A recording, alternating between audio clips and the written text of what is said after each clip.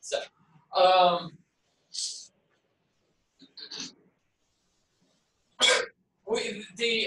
for none of y'all that read the textbook, some of the stuff that we talked about in class Tuesday comes out of chapter 1 and chapter 2 from the textbook that I'm using. It's OpenStax, Open Resources, same thing. And the rest of what we're getting to is coming out of chapter 3 of that book.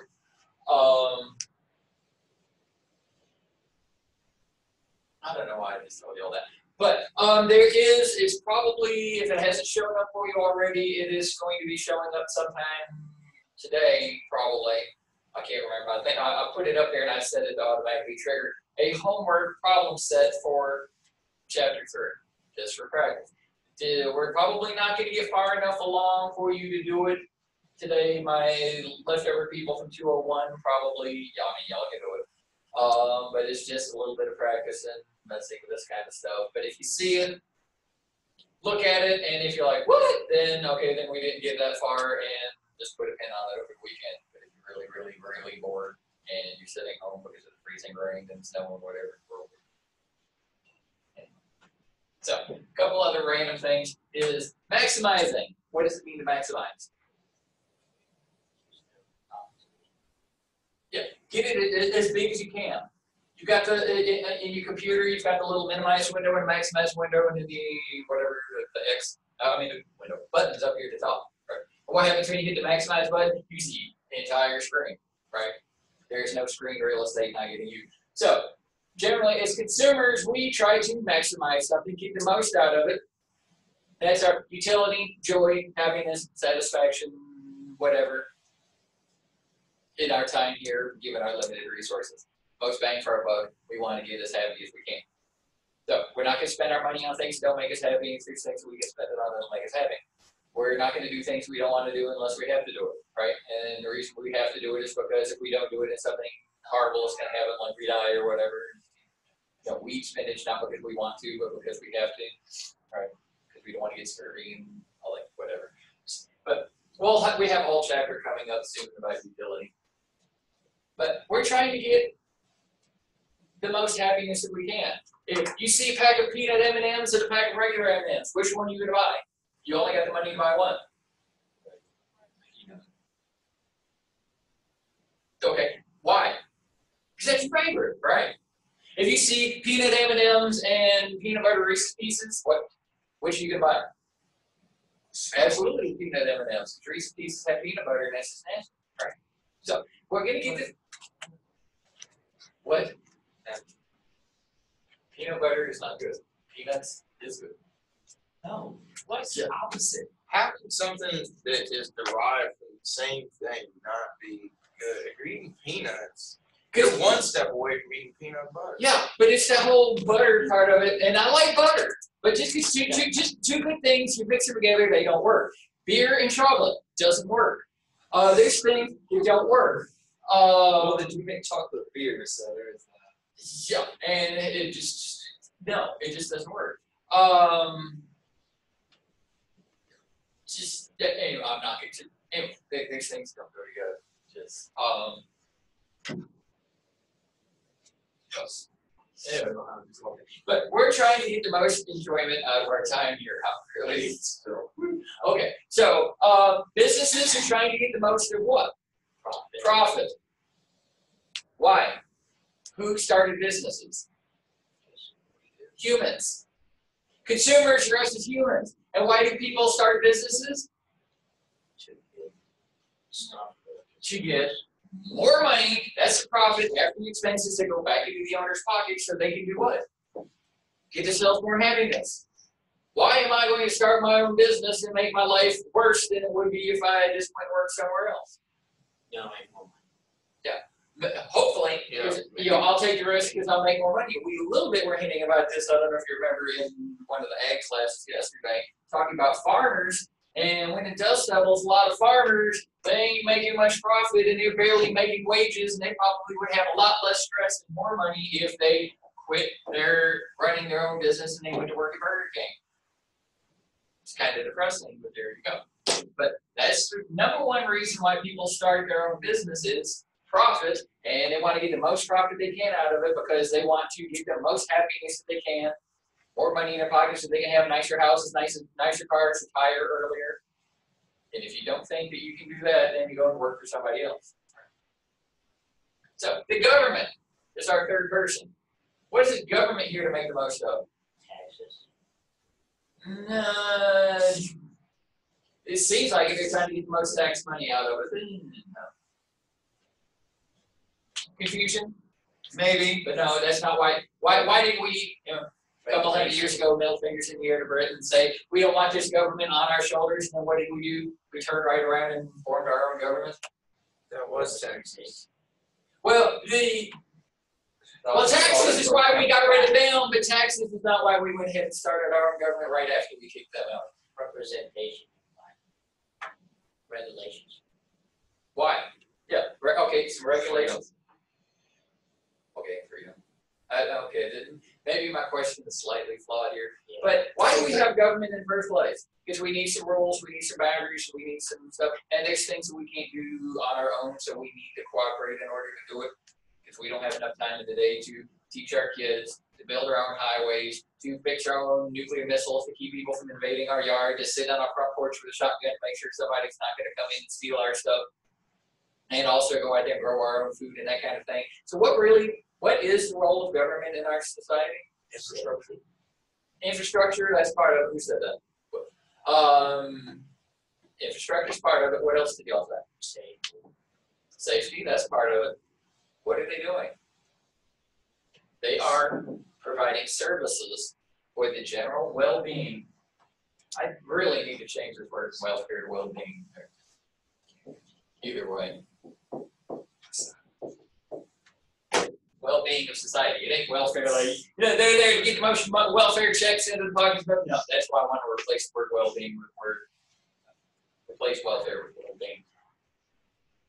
The government makes rules for society. The government does stuff for society. They provide services like highways and education systems, that kind of stuff for society. But they know that sometimes when they do things, it's going to help some people and it's going to hurt some people.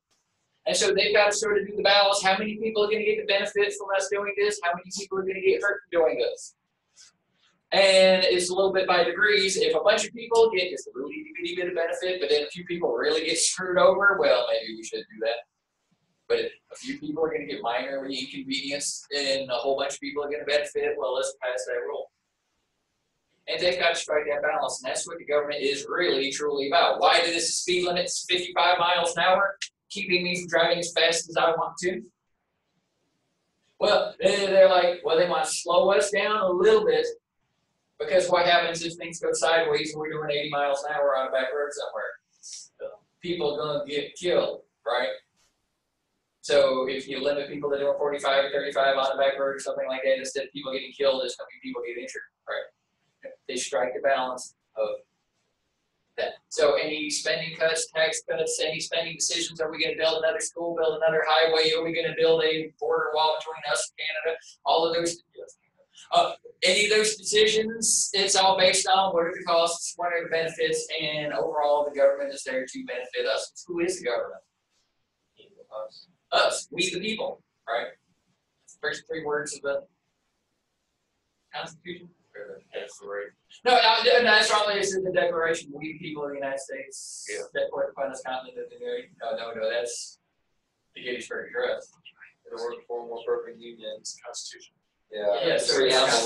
Yes. Okay. So this Constitution. Okay. Okay. Friends, Romans, countrymen, your come to various Caesar, not as crazy. What? Why do you put the beginning of Gettysburg Address? I obviously didn't, because that's 7 years ago today. Oh, our forefathers stepped foot upon this continent of the nation. That's what I'm like.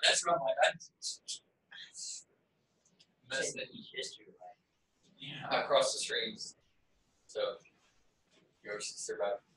How many have you seen Ghostbusters? Okay, the real one, the original one. Yeah. Okay, just making sure. Okay, so I sort of have hinted at this for the last slide. Why do people interact? Economic interactions. Why do we do business with one another? Why are we not just sitting there with the middle fingers point it out to anybody that walks by and we're sitting there in front porch of the shotgun. Because we can't do it all ourselves. We don't have time to teach our kids and plant our own crops and tend to our livestock and make sure nobody's going to break into our house and make sure that nobody's going to invade our country and make our own clothes and all of that stuff and build our own highway. We can't do it all ourselves. So how many of you can teach your own kids physics? Okay. Okay. Just so there. So it's like if your kids are gonna learn physics, they ain't learning anything, right? So what do? Is most of us aren't smart enough to teach anybody physics. So what do? We all pull together a little bit of money and we find somebody that is smart enough to teach physics. We give them some money and let them teach our kids, right? That's the way. That's what we're doing. I don't know. How many of y'all know how to build a cell phone? You don't. So what do? We pull together our money and we pay people and we buy the cell phone thing. That's what we can't do it all because of limitations. Limited time, limited money, limited knowledge, limited resources, limited energy, limited patience. So we kind of have to do business with one another. So market is where buyers and sellers meet. And I'm introducing the vocabulary here of demanders for buyers, suppliers for sellers. That way we can get to the supply and demand. And demanders, that's what we are as a buyer. You go into a restaurant and you order food and they say, we don't have it, you're going to be what? You're going to be a little bit hot. You go home this afternoon, you turn on the TV and nothing but buzz. Or you can say, well, it's nice, DirecTV's taking the day off. Okay, they're celebrating the government shutdown, and I guess I will too. I'm going to take a nap. No, you're kind of mad. You didn't get it. Yeah, maybe you didn't pay your bill. But okay, you got the NFL Sunday ticket and the game's buzzed out because they don't have enough game, well, you're mad. Because you want what you want when you want it. Well, you also paid good money for that already. Yeah, you pay money for it and you want what you pay for. I demanded what I paid. I want my soda. I want my DirecTV. I want my internet. I'm just trying not to sing the I want my MTV song. Anyway, just anyway. Okay, so that's one 1970s and two 1980s decades references already. We're only 50. Okay. But yeah, demand, it might seem a little bit strong of a word, but yeah, that's what we want. Yeah, we go into Black Friday and we're one of the people waiting in line so when they open the doors that we can knock over some people and go back and get one of those cheap TVs. And what do you feel when you're not one of the people that have get it? Mad. We want what we want when we want. Sure. But somewhere along the line, supply and demand are going to have to meet because if they ain't buying it, we ain't going to make it. If we ain't if they ain't making it, we ain't buying it, right? So supply is the ability and willingness of people, businesses, whoever, to produce a product. Forget the rest. It's true, but at different price levels in a given time period. You can stop at willingness and ability to produce. If watermelons are selling for $1 a piece, how many of you could drop out of school and go into the watermelon business? If watermelons are selling for $100 a piece, how many of you could drop out of school and get into watermelon? Yeah. Still no, that's going to create a bubble that eventually is going to burst, and I'm going to be left holding a bunch of watermelons and have to unload at a loss. So no. Fair enough. Long view. But our ability and willingness to produce is going to be dictated partially on price, and we talk about it in a given time period, which David, I was going to say that. David is taking the long view. Some of y'all are taking the long, short view. Around $100 for the next few weeks store. But it's our ability and willingness to produce. Some of you might be, yeah, I'd love to get into the watermelon business, but I ain't got any land. You don't have the ability to grow watermelons. Some of you are like, I would like to get into the watermelon business, but I'm allergic to watermelons. And if I look at them, my eyes start breaking out, let alone when I start touching them. You don't have the ability to do it. Where some people are like, ew, dirt is icky, worms are icky, worms are icky. Some people are not willing to. Without willingness and ability, it ain't going to get made. And the higher the price, it makes it easier for us to be able to produce. Because you may not have land now, but if you can sell these watermelons for $1,000 a piece, You can afford to buy some land, right? You can afford to go to the bank and borrow some money to buy some land in order to go you pay it off with the first watermelon you sell, right? Unless you live in Venezuela. Unless you live in Venezuela. Why'd you say that?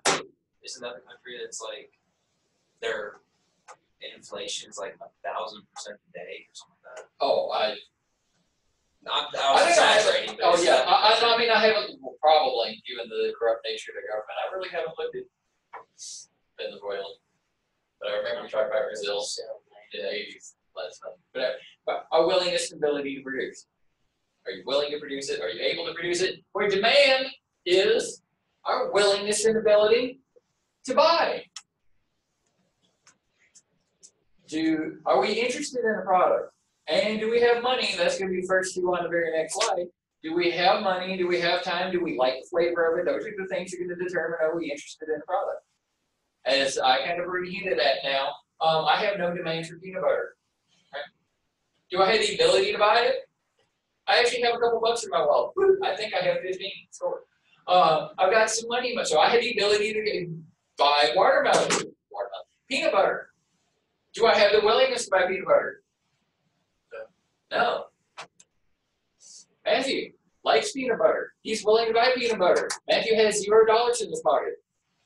So he doesn't have the ability to buy watermelon. All right. But then there's Haley, who she likes peanut butter. She beat somebody up in the hallway earlier today and took her wallet. So I'm thinking she's got enough money that she's willing and able to buy peanut butter. So the demand for product only exists as long as there's somebody willing and able to pay it. Pay for it. The example I use in 201 is what eagle lip soup. While I'm going in business and I'm catching a bunch of eagles, I'm ripping their lips off and I'm making soup for it. Would any of you try that? There's no way of knowing if we haven't already eaten that. Well, yeah, because I dare say eagles do not have lips. So there you go. But if it did, okay, how about roach intestine soup? No way of knowing if we ever have. Yeah. But I'm going to label it this way. I'm going to label it this way and sell it this way. How many of you say, score? And you in a grocery store or you're in a fancy restaurant and it's like roach intestine soup and you're going to be like, yeah. No. I just say nobody would buy roach intestine soup. So should I bother trying to go into business and buying whatever machines and stuff that I need in order to make roach intestine soup? It's also a lot of roaches. Yes. Yeah. I apologize for any of y'all who I don't know have roach. That's I've never gone there mentally before. That I apologize. But if nobody's going to be interested, then there's absolutely no point in me making it. But if there's demand that exists, then you have to start examining things. How much demand exists? How many people do I think I can sell it to? How much money do I think I can sell it to them? Can I afford to make it and make a living off of it? Is it worth my time?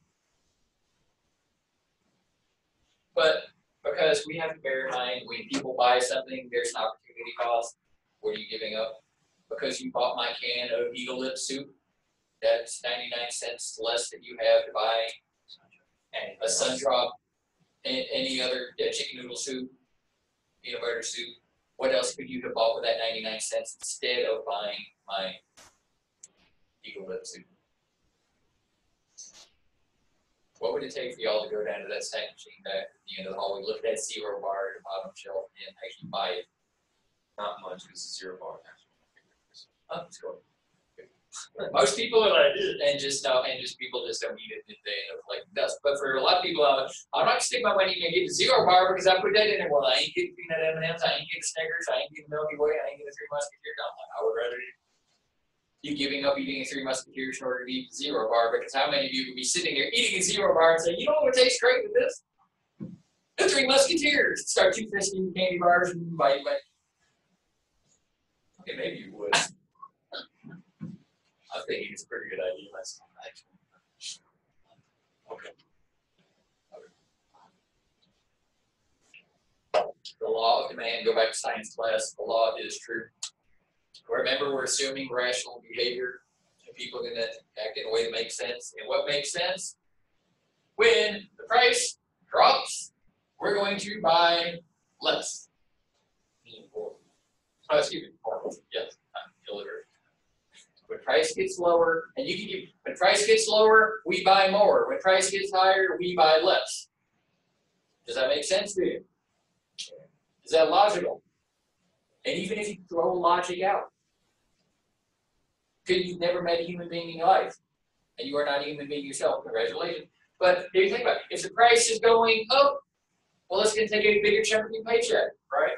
So you're going to have less money in your wallet to buy anything else. If all I ever bought was Sundrop and I made $100 a week, you know, I bought it, I make $100 a week at Sundrop, sell for $1 a piece, I can buy 100 cans of Sundrop. Well, if the price of Sundrop goes up to $1.50, I still spend my entire $100 worth of paycheck on Sundrops, but I ain't going home with 100 cans anymore, right? Unless I can get a pay raise or I can be like, hey, when you start mugging people in the hallway, that I cannot buy as much, my paycheck won't go as far. So, hey, you can just give it to me like that on the test. Price goes up, we buy more, price goes, oh, I said that wrong. Price goes up, we buy less, price goes down, we buy more. You give me either of those as definition on the test. I'm not so cranky about the wording as long as I get that you get what we're doing here. This is getting into the first part of the homework. We can create a demand schedule, which is just a table where I can sit here and I can ask what product we want to talk about. Let's do something other than Sundrop, but it's sort of an everyday product. Flour. Toilet paper. Everyday product. Yeah. Everyday use, Never going out but of it ain't purchased very often. So let's think something that might get purchased more often. Milk. Okay, milk. By the gallon? Sure. Okay. The gallons of milk. So we could sit here and we could start. Okay, Carrie. And $1. If you could get milk for $1 a gallon, how many gallons of milk would you go through a week? Let's say 5. You would drink 5 gallons of milk in a week if you could get it for $1 a gallon. Okay, that's not dumb. Okay, if milk is selling for like $3 a gallon, which is about what it is now, about how much milk would you go through in a week? 2. Yeah, that's about what I go through. 2. Okay, if milk went up to $5 a gallon, like it does from time to time, oh well, usually maybe 4. Well, How much milk would you buy to drink in a week? Maybe more. Maybe 1. Just If milk went up to $6 a gallon, how much would you drink in a week? Yeah, I'd be buying half gallons. Oh, okay. We can. I'm happy. Okay, if it went up to $7 a gallon. I'm stop buying. I drink water. Okay. So let me actually sort of flip it over a little bit because we're kind of getting here. Carrie, if you could get milk for free, congratulations, you win a lifetime supply of milk. How much would you drink in a week? Probably not that much. Because I'd probably be getting tired of it. Well, I would assume you're going to drink more than 5 a week. Well, yeah, probably. For the Yes, first go few with that. months. Yeah, let's go with Okay. that. Let's start off. That's all I'll drink. So let's say 7, 1 each day. Okay. So, okay. This would be Carrie's demand for milk. And we've done a demand schedule here. And so, okay, and you can sort of, well let's eyeball it. Let's see, at $3 you buy 2 gallons, at $5 you buy 1 gallon. So what would happen if the price was $4? Well, you probably buy 1.5 gallons, right? You can start eyeballing it and that kind of thing. That's where the demand schedule is.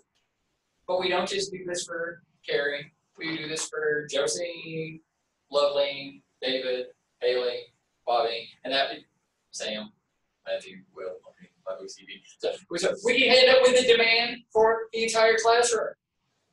Then I could go down the hallway and I could start talking to people in Dr. Hayes' class, the people in whoever's going on in here, go to Tiffany's class, and I could end up with a demand for campus.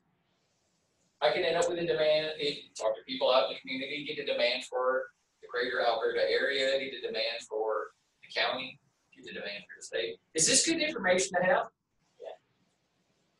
What if, instead of milk, we're talking candy bars, and you started talking about college students, and your job was to be filling these snack machines into the hallway? How important is it? It gives you an idea about what candy bars you need to be putting in there, what price is the best price for you to sell, how often should you be showing up on campus in order to refill that machine, right? And if you sort of like, well, I can't refill the machine but once a week, well, then you just start doing math. How many candy bars can you put in there at one time, and then find the price that's the highest you can get that will let you sell out all of the candy bars you have. This is pretty good information for businesses to have, so the market should make high. So market research gets you this. Take my marketing class next semester, and there you go. And y'all are laughing about me doing that. Y'all are like, I thought you already were. So this is just an example for those of you following along at home. Don't worry about it. And this is normally what you see. The higher the price goes, the less we're going to buy. And we saw that with Karen. When the price was high, like $5, $6 a gallon, he's drinking 1 gallon or less a week. But when the price is low, down to $5 a gallon, $1 a gallon, he's drinking 5 of them. If you can even get them for free, he'll go all the way up to 7. Just for one person. Oh, for this example, I don't know.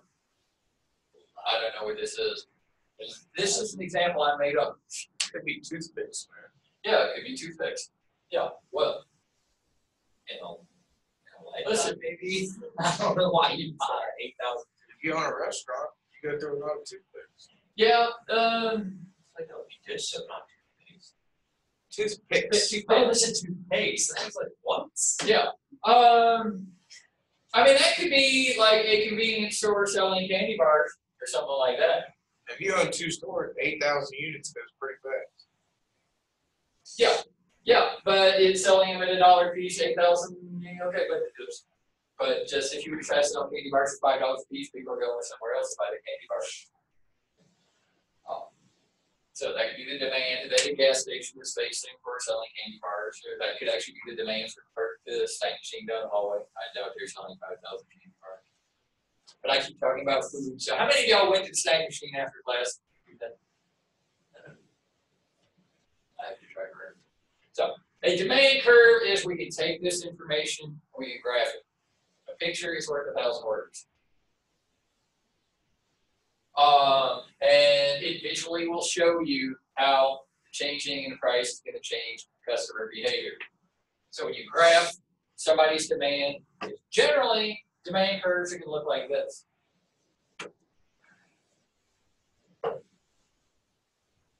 Theoretically, going to carry some information. Let's graph this. Let's see. Let's see. We have $1, $3, 5, 6, 7. That's what I went through. Let's see. $1. He was drinking 5 of them.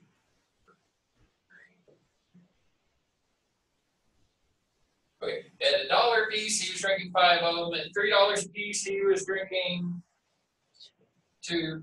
At $5 a piece, he was only doing 1. At $6 a piece, he was doing half of 1. At free, the price was 0, he was doing 7. So we connect the dots, you get a curve like that. Are we shocked by any of that?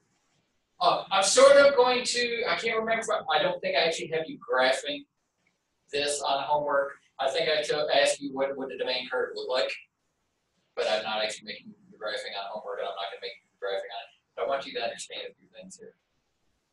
Visually, you can start doing things like eyeballing. Well, $1.50 or $2, how many would he drink? Whatever that is. But there's a couple of interesting points here. What's that? That's the highest. So Yeah, in math class, y'all call that a y-intercept, right? The y-intercept is your starting point. In this case, this is how low the price has to get before Carrie starts getting interested in milk. Once it's beyond $7 a gallon, he doesn't care what the price is. He ain't interested. Once it starts dropping down to less than 7, he's starting to get interested. Once it gets to 6, he's drinking half a gallon a week. Well, maybe if it was $6.50, maybe instead of half a gallon a week, maybe he gets a half a gallon a month.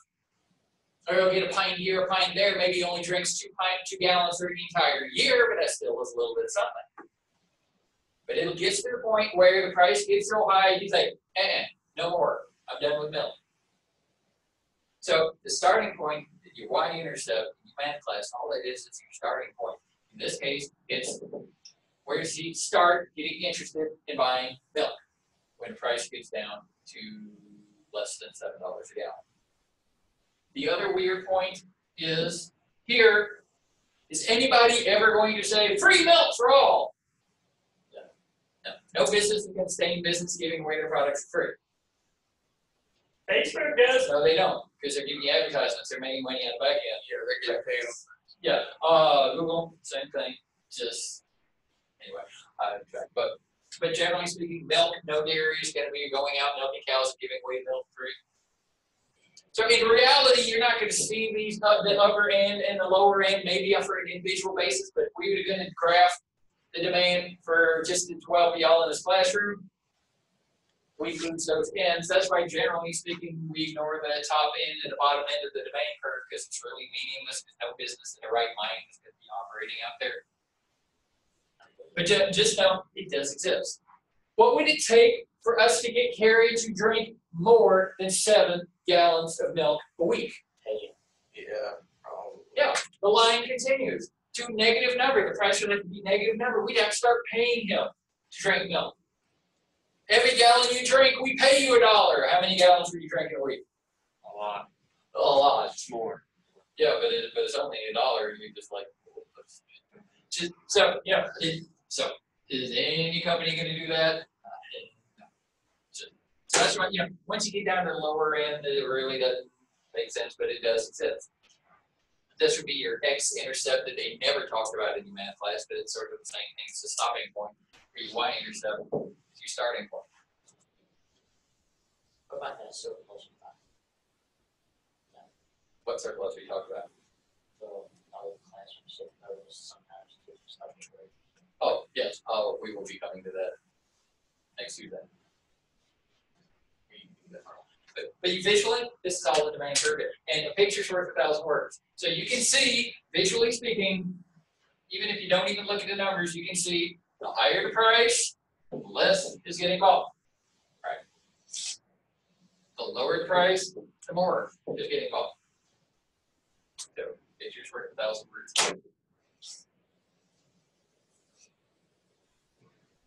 Go with me.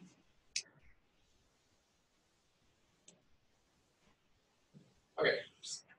What makes us want to buy milk? What makes us have a demand for milk? What makes us willing and able to buy milk, to buy peanut butter, to buy peanut M&Ms, to buy Sundrop, to buy bullets, to buy chickens?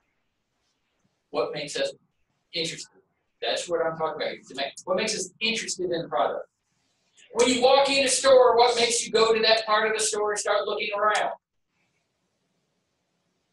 That's what we're talking about. What determines your demand? What determines your willingness and ability to buy? What's number one? Do you like the product? If I don't like the price of product, I don't like the taste of Brussels sprouts, I'm not even going to that part of the store. Right? It's not even looking. I'm walking past the shelf. I'm walking past the shelf that has the Britney Spears CDs. Just keep on trucking. Ain't even looking. Right? And certainly ain't buying. I'm walking past where they had the MacBooks and that kind of stuff, the iPhones and nuts. Walking past. Do you like it? Do you prefer it? What does the product do for you? And as your tastes change over time, that's going to change your willingness and ability to buy. Some of y'all had some of them, whatever. I can't even think of the names of the people that were making music 15 years ago. What's the girl, Hannah Montana girl? Did y'all listen to her growing up? Oh, Billy Ray Cyrus' daughter. Yeah, her. Did y'all ever listen to her, whatever her name is? Miley Cyrus? Yeah. Anybody? I'm not a bit to her now. I see a couple of heads who in fear. Just, y'all used to listen to that kind of stuff. And these were the Frozen soundtrack 5 years ago, but ain't nobody listening to that now. Right? Just, our tastes change. Our preferences change. Because it comes down to maybe, you like the taste of chocolate, but the doctor tells you that if you eat chocolate, you're going to die, and we prefer not to eat things that will kill us. Right? Some of us. How many of you smoking? Okay, moving right along. I can't say anything. Sun drops probably out of the bed. So, okay, you like the product. You like what the product can do for you. What else makes you willing and able to buy it? Money. Do you have any money to buy it? And generally we talk about that income. If you don't have any money, then you ain't buying it. So you're interested in the product and then you have money. You pull into the gas station, you're filling up the gas tank, and you're walking in the counter, you're walking in to pay for gas. Do you go over there to the soda aisle? Well, maybe you like soda, but you don't have any money, you don't go over there. You don't like soda, you don't go over there. But if you have money and you like soda and you're thirsty because it's a hot day and a cold beverage, you go over there, right? What else? Price is not on this list. Because this is psychology here. What makes you interested in a product? Personally, price has a lot to do with it. No, price determines how much you buy, but not whether you're interested in the first place. Price determines now that you're interested. Yeah. Now that you're in the price, now that you're interested in how much of it you can buy. But if you ain't interested, you don't. I don't have a clue what the price of Brussels sprouts is. And I'm not going to be walking in the store one day hating Brussels sprouts and say, ooh, buy one if you want free, load up the cart. No. It's the price determines how much we end up buying, but this is all about our willingness and ability to buy. If the price gets lower, we're able to buy more than we could when the price is high, but if you don't have any money in the first place, you ain't able to buy in the first place. So, the third item is expectations. What do you think is happening with the product? What do you think is happening with you? What do you think is happening in life in general? Do you think you're going to lose your job next week, or are you going to be buying more stuff or less stuff this week? Look, if you think an asteroid is about ready to strike the planet and kill everybody, are you going to be buying more stuff or less stuff? More. You're gonna die. Why are you buying anything?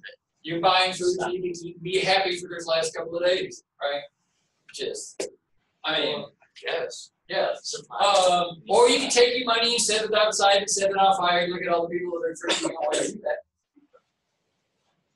But if you think you're going to get a pay raise next week, is that going to affect you buying this week? Yes. No. It shouldn't. A reasonable person should. Well, it depends here again on how expectations.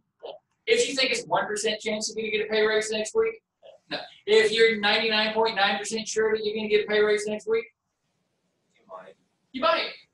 You know, instead of living hand to mouth, barely scraping by, knowing I'm going to have a big boatload of money next week, let me go ahead and put some extra groceries on the credit card this week. It could change. If you think that you're eyeballing a TV and you think the price of the TV is going to go down next week because next week is Black Friday, no, it doesn't. You're going to wait. If you think the price of the TV is just going to be going up over the next few weeks, what are you going to do? Buy it now. If you think that the iPhone next year is going to be more expensive because of the trade war with China and all that kind of stuff, and that increased cost of aluminum and that kind of stuff, so next year's iPhone is going to cost $1,100 instead of $1,000.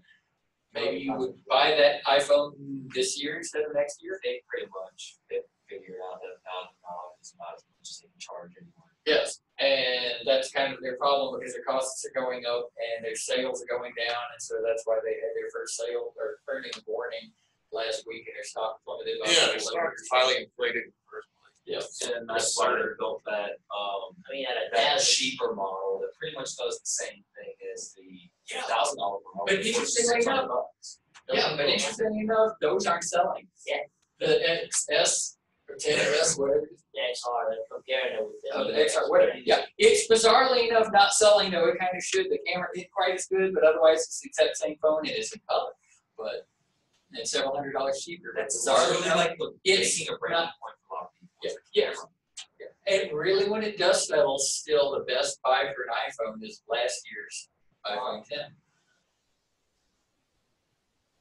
Anyway, so now, going, which I know I'm sure I have this on the next slide, and I probably just misspelled it there. Price, yes, I did. Expectations. Price expectations fits it. The price is not on here, but price expectations isn't. Price doesn't determine are you interested. But price expectations is going to impact your decision to buy.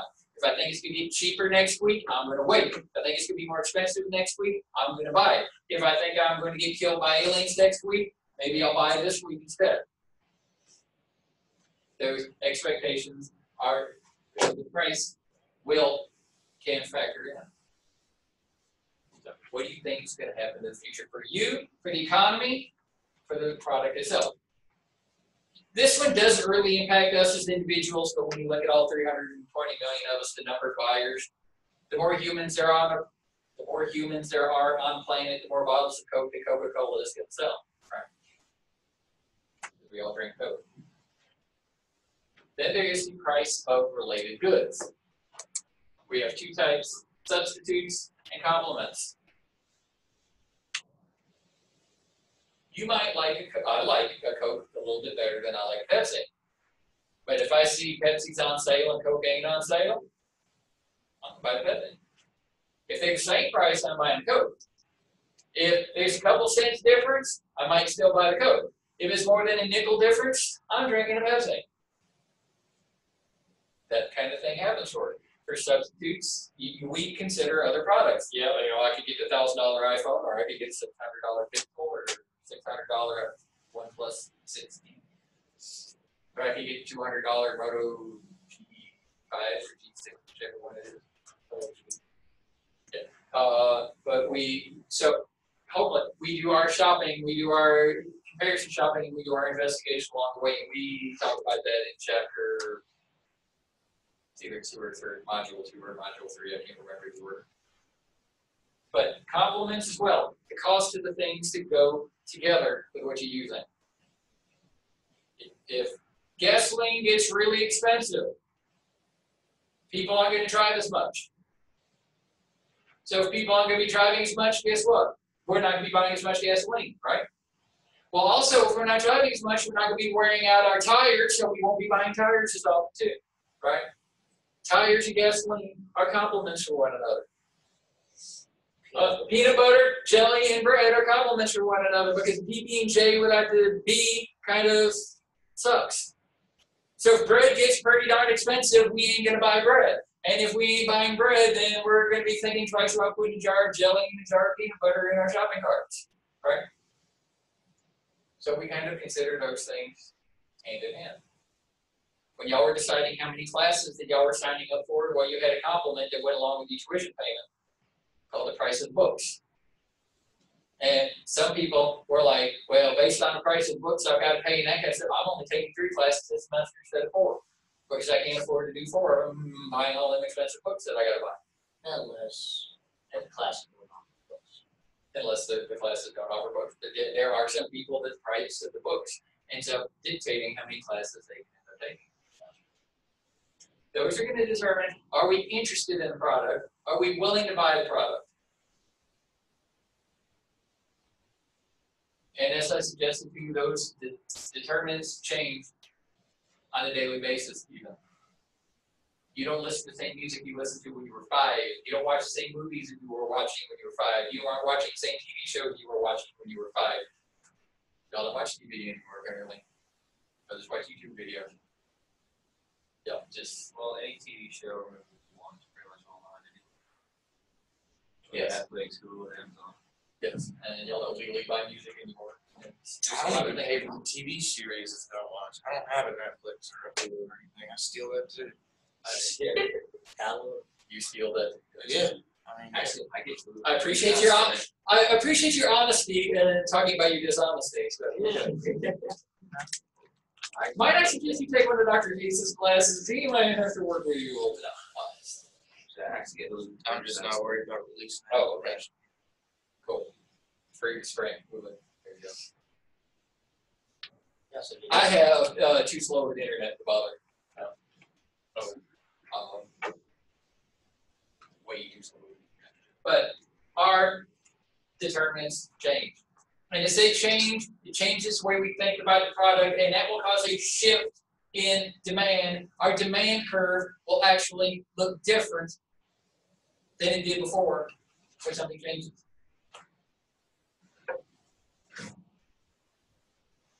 Take a Shift in demand is a change of it. No matter what the price is, we're gonna buy more, we're gonna buy less, because the way we think about the product, the way we feel about the product, the amount of money that we have, something fundamentally has changed. This is Harry's demand for milk. Carrie has a doctor's appointment this afternoon. And Carrie's doctor has already told me the results of the blood test that they did last week, and Carrie is allergic to milk. And it is a serious milk allergy, and the doctor's pretty much thinking that if he keeps drinking milk, he's going to die. Does that change the way Carrie thinks about milk? Yes. Yes. So is Carrie gonna say, oh well, that's fine, let's see, milk's still selling for $3 a gallon, I'm just gonna keep drinking a couple gallons? No. What's gonna happen? If milk is selling for $5 a piece, how much milk is he drinking? None. If milk is selling for $4 a gallon, what's he drinking? None. At $3 a gallon, he's drinking none. $2 a gallon, he's drinking none. $1 a gallon, he's drinking none. If he can get it for 50 cents, okay, he'll drink a little bit. He's saying. So his demand now looks like that because he prefers not to drink something that will kill him. All right, that number one thing on that list of determinants changed. He would prefer not to drink something that would kill him, changes the way he thinks or feels about the milk. No matter what the price is, he's gonna drink less than he would have before. You're listening to less Britney Spears and Miley Cyrus and what, R. Kelly now, he's kind of, and dude, and what's the other one? There's some musicians that we're listening to less of than we did before. There are other musicians that you are now listening to more of than you did before. Demand for these things changes. So, but what if, alternate universe, shake the edge sketch, word comes out tomorrow that, okay, not only will drinking milk give you strong bones and healthy teeth, that's what they tell you now, right? But a new study comes out, it's going to be in the paper all over the internet tomorrow saying that if you drink milk, it's going to make you smarter, faster, stronger, and more attractive. Does that change the way you think and feel about milk? Sure. Yeah, so what are we going to do? Carrie's going to say, well, yeah, milk's still $3 a gallon, but I'm going to be drinking more than 2 gallons. Right? In that case, you would end up with an increased milk. At $3 a gallon, instead of drinking 2 gallons, he is now going to drink 4 gallons a week.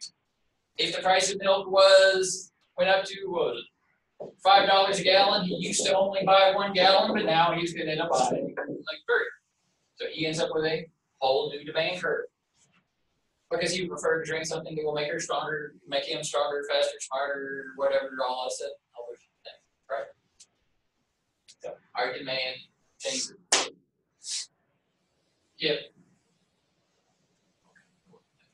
If whatever happens is good news, you're going to get an increase in demand.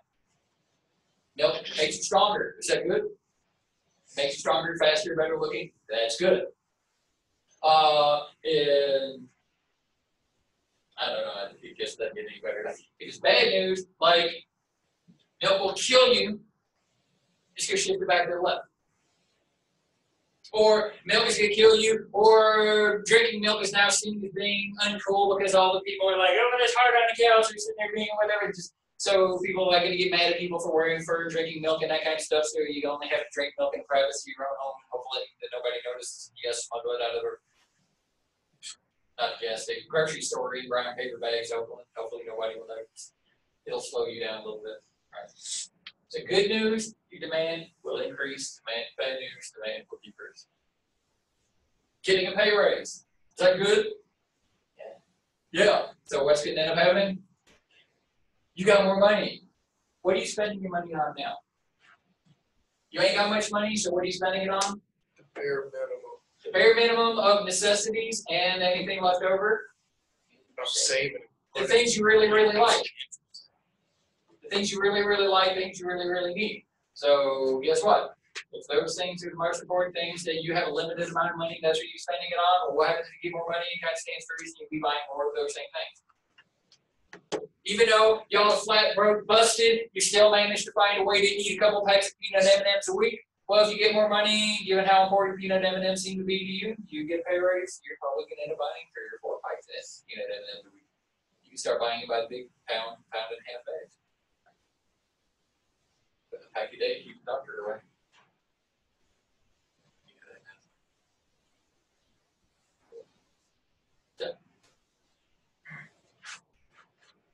I've kind of said this, so don't get lost in the weeds here.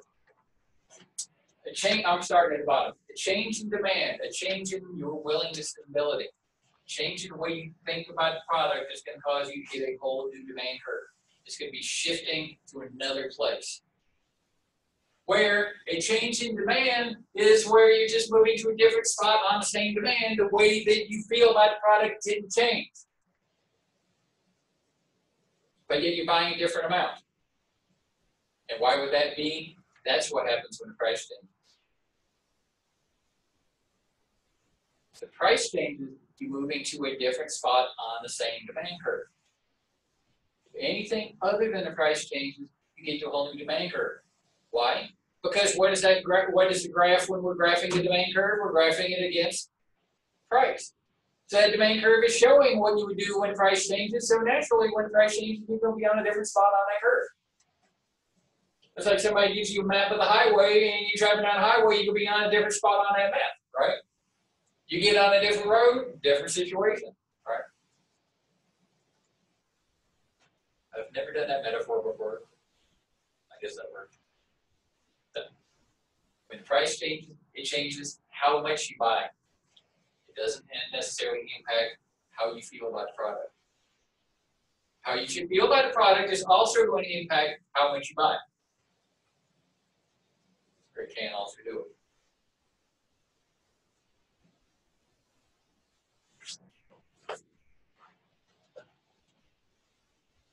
So, market demand curve is that's when we take, what was it? Peanut butter, we were talking about earlier. Carrie's demand for peanut butter, Josie's demand for peanut butter, Lovely's demand for peanut butter. We took everybody's demand for peanut butter, we put it together, and that would be the market demand for peanut butter. And it's just made up of all the individual demands. But that curve ultimately ends up being downwardly sloping. We're not buying the same amount of M&Ms at a price of $5 that we would buy at the price of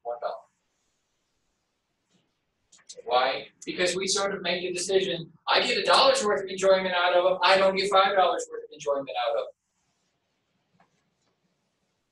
Because there generally tends to be this thing about the more you eat, less joy, less usefulness you're going to get out of each extra one that you eat. Going back to utility, usefulness, satisfaction, enjoyment. We have a whole chapter going. Congratulations, you already have a car, all right? Congratulations, your uncle says, I'm going to give you a brand new car. Only thing, you can't sell it. How profound of a change on your life is that? Huge. Suddenly you got a whole new car, and how often are you going to be driving it? Every day. So then tomorrow your uncle comes up to you and says, congratulations, I'm giving you another new car. You can't sell it either. How big of a thing is that one? It's pretty big. It's pretty big, but it ain't that profound, right? Because now you got this vehicle, well now I got one vehicle I'm going to be driving, okay, now I got 2 vehicles I'm going to be driving each week. So the first vehicle, if I only was given 1 vehicle, I'm driving it 7 days a week. Now, double maintenance costs. I'm going to have one of them I'm going to be driving 3.5 days a week, the other one I'm going to be driving 3.5 days a week. If your uncle comes along and says, congratulations, free car number 3, 4, 5, 6, 7. You can't sell them.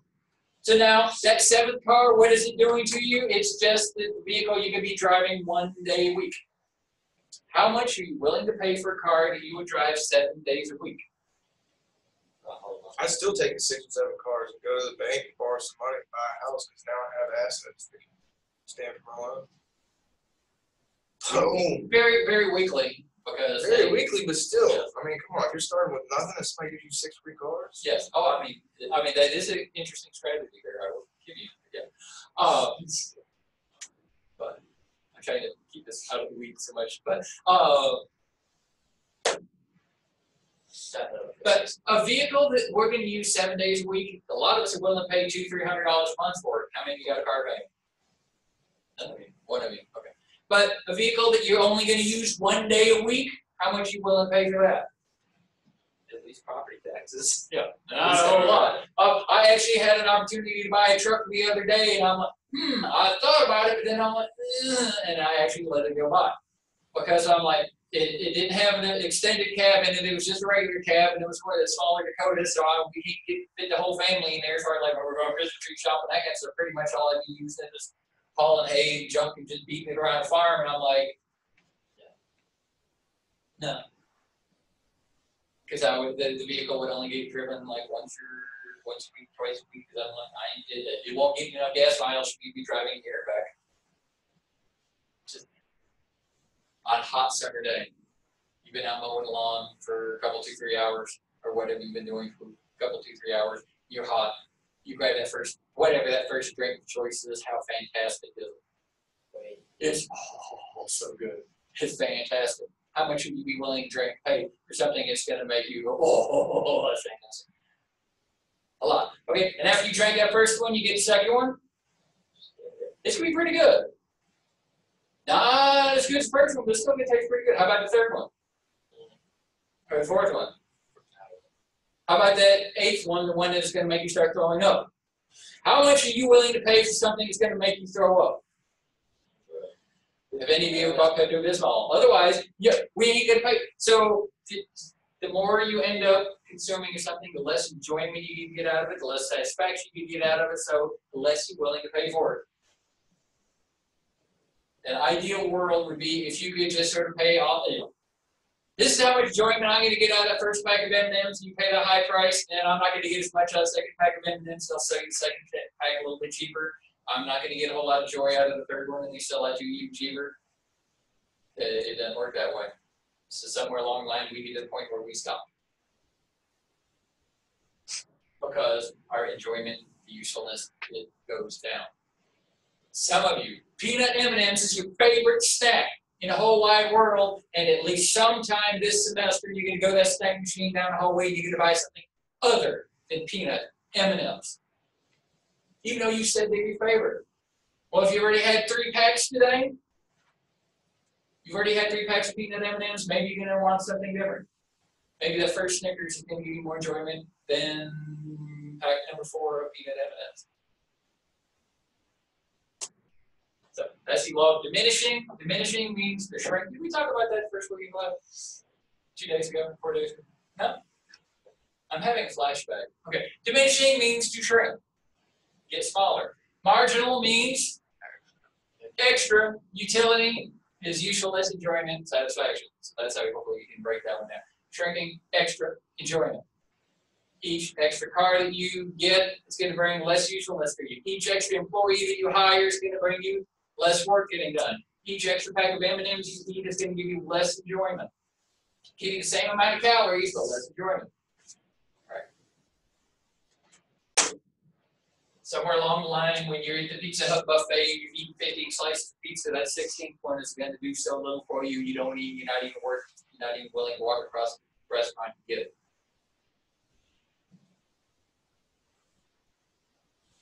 So, that's kind of the demand piece. Now we're going to sort of roll in supply. Supply looks at our willingness and ability to produce a product. I already talked about that. The market supply, that's all of our willingnesses and abilities put together to produce. And the law of supply is the higher the price, the more they're willing to make. None of you were willing to go into the watermelon business if watermelons were selling for $1 a piece. If you could sell them for $100 a piece, a bunch of you were interested. At $100 a piece, some of you all were sitting there figuring out, I'm not only going to be planting them in my backyard, I'm going to be throwing dirt on the garage roof, throwing some seeds up there and seeing more like. Y'all start getting creative. More is going to get grown, this price gets higher. More is going to get reduced, this price gets higher. The price gets lower, it's going to be harder for you to make profit. It's going to slow things down for you.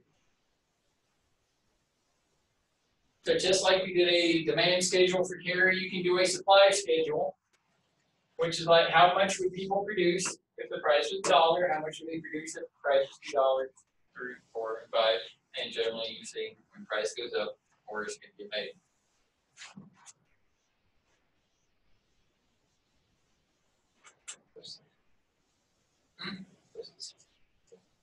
I don't know. That's what I was just trying to figure out. It's got to be bigger than a cookie, but not a whole lot bigger than a cookie, but not a cake.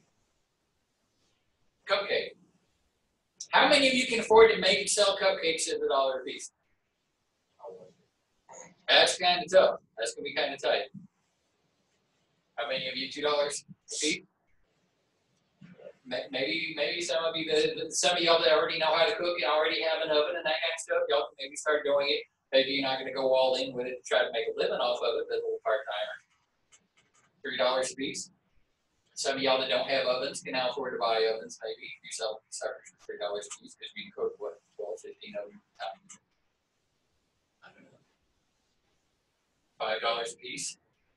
You can afford to be having ovens and hiring people to be sticking the stuff in the ovens for you, right?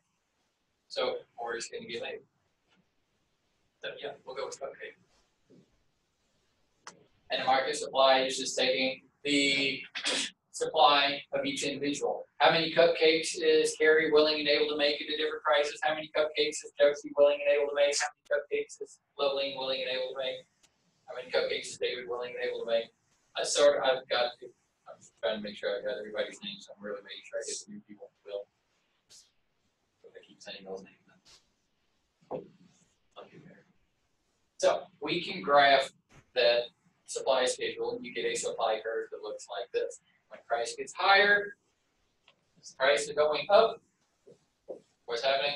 More is getting made. Not very shocking.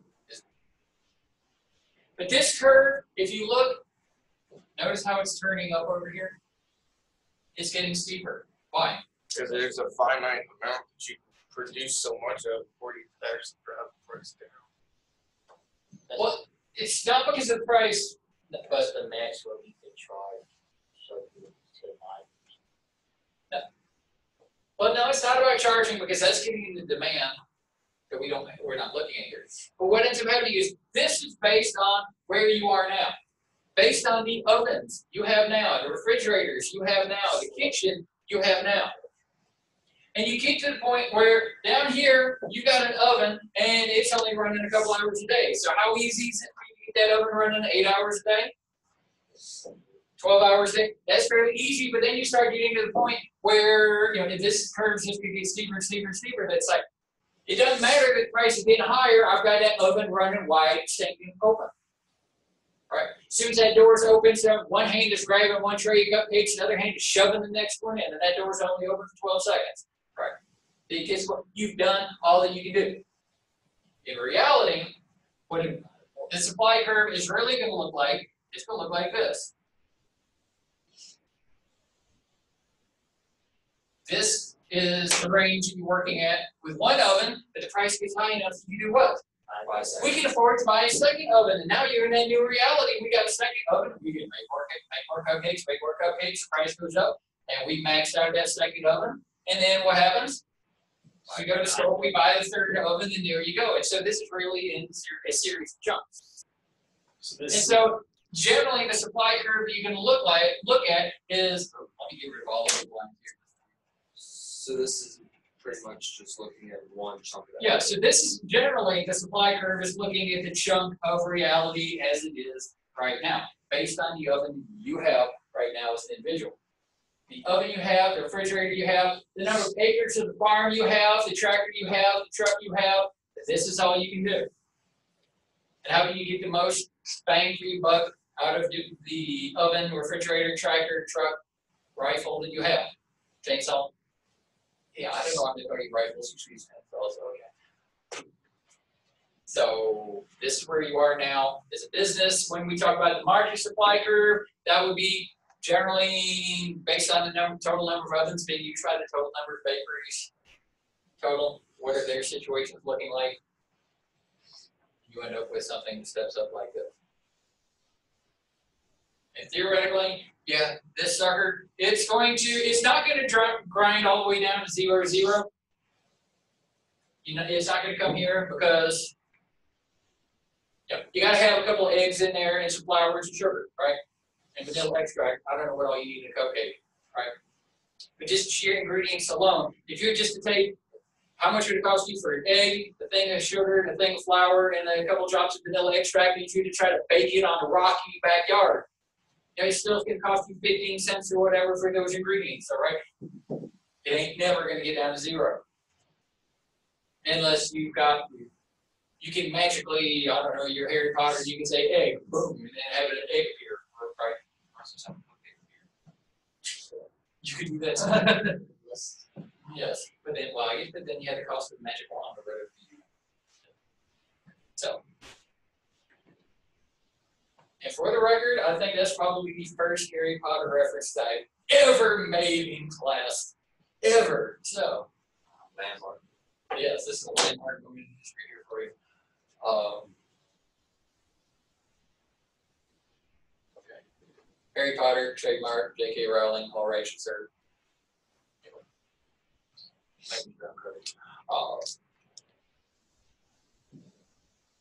So, what determines our willingness and ability to produce? What makes somebody say, well, yeah, I'm gonna go into business making cupcakes and trying to sell them. I'm gonna go into business trying to grow soybeans. Why? I'm going to grow my own tomatoes in the backyard and for my own consumption instead of buying them from the store. Not necessarily. The price of your ingredients, I kind of hinted at it. The price of the egg, sugar, flour, vanilla extract, tomato seeds, soybean seeds, fertilizer, gasoline, electricity. What are the costs of ingredients? And that's really the first and foremost. If you cannot sell a cupcake for more than the price of the ingredients to go into the cupcake, it ain't happening. Because every cupcake you make is getting you further and further in debt. It cost me 50 cents worth of ingredients for a cupcake I can sell for $1. I mean, a cupcake I can only sell for $0.25. I'm losing 25 extra cents for every extra cupcake that I'm doing. What am I'm stopping now, right? So it starts with the price of ingredients. Then there's, what else do you need besides ingredients? No. The land, labor, capital, and knowledge needed. Did we talk about that list Tuesday? Yeah.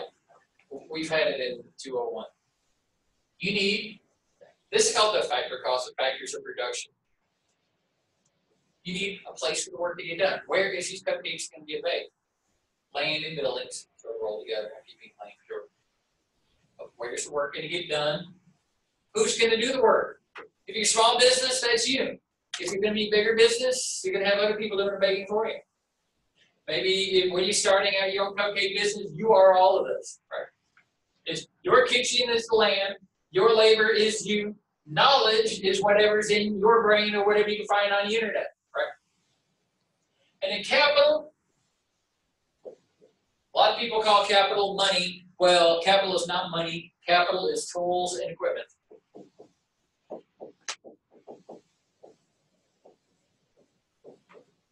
Now you see why I type everything out, right? Capital is tools and equipment. We measure it in terms of money. We say you've got $5,000 worth of equipment. We're not just sitting there saying, well, you got 3 ovens, 2 refrigerators, a mixer, a spatula, a pan, right? We say you got $5,000 worth of equipment. And so we have the cost of your capital, $5,000 worth of equipment. That's what we talk about. Your accountants talk about your capital, they give you money, but that money is representing tools and equipment. So you got the equipment you're using, the place that it's getting done, who's doing it, and the knowledge. How many of you know how to make a cupcake? Okay, so half of you cannot start a cupcake business yet, right? But luckily, how easy is it to find out how to make a cupcake? Pretty easy. Relatively easily. May not be a good cupcake, but you can find out how to make one pretty quick. How many of you have a nuclear reactor?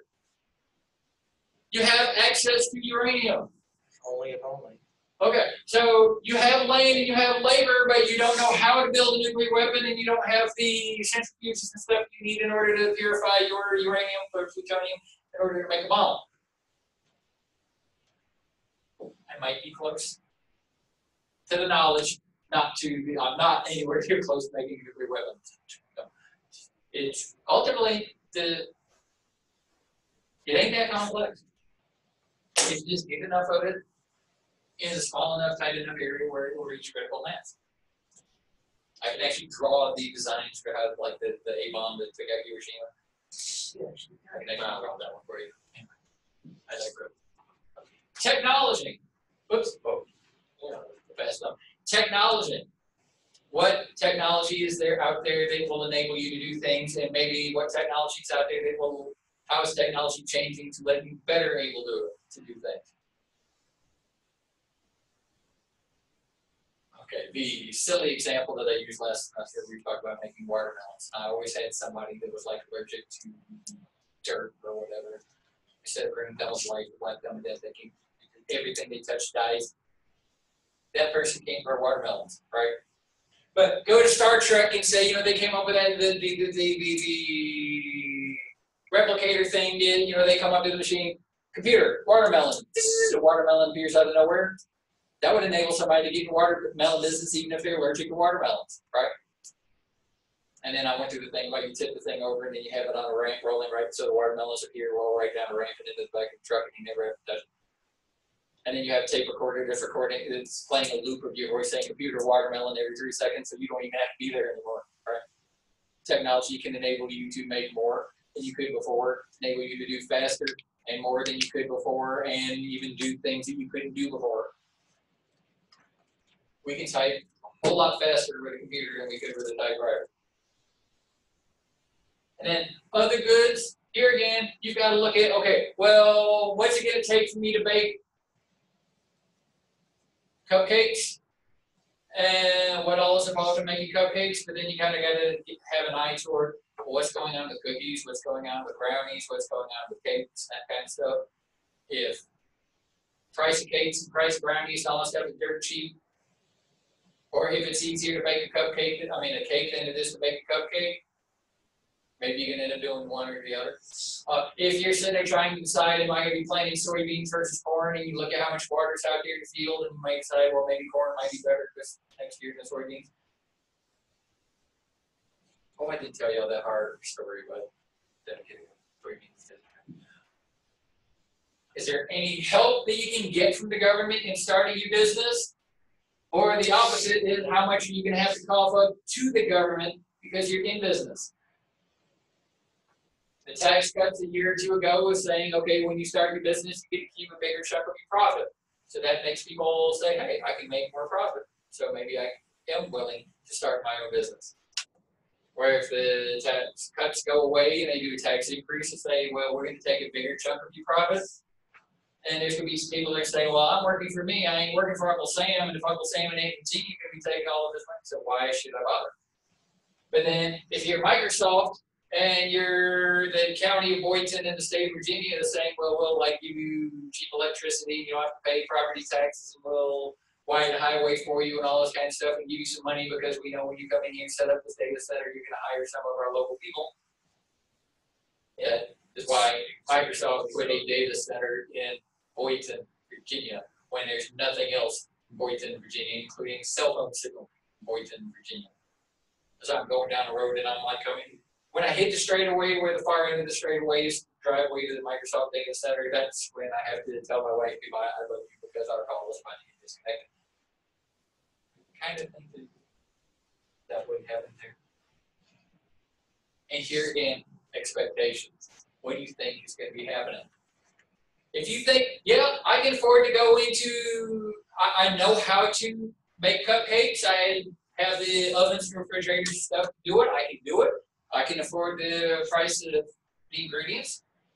I can get into the cupcake business, but I know my neighbor's going into the cupcake business, the person across the street's going into the cupcake business, and there's 3 bakeries just down the street already. That's going to kind of change what you're thinking, right? If you think that news is going to be coming out tomorrow saying the cupcakes are actually pills of death, fluffy pills of death, are you going to want to start producing cupcakes? If you think Samsung and Apple are going to start getting into the cupcake business tomorrow, are you going to want to go ahead and try to compete against them get the smart cupcake, and you say, okay, Google, eat my cupcake. But thanks, Ricky. What do you think is going to be happening for you? What do you think is happening in the future as far as the economy? If you're living in downtown Alberta and you think that everybody in the town is going to be packing up and moving away next year, are you going to bother to set up a business now? No. If you think that cigarettes are going to get banned as an illegal substance, are you going to start growing tobacco this year? Yeah. Well, yeah, okay, yes. Yeah. Let me back up on that one. Maybe yes. 1 month.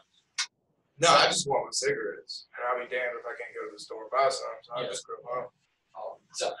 But what do you think is going to happen to the future that's going to be coloring your decisions as well? Here again, price is not there. Price is going to determine, since you can do it, how many are you going to do? Since you are willing to do it and you are able to do it, how many cupcakes are you going to cook? And that should be dictated by the grower.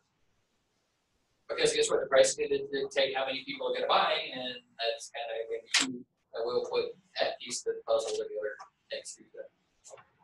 Any questions? Nope. We haven't? Are you hungry? Yes. Okay, so either get peanut M&M's or cupcake on your drive home, and I will We have see you Tuesday.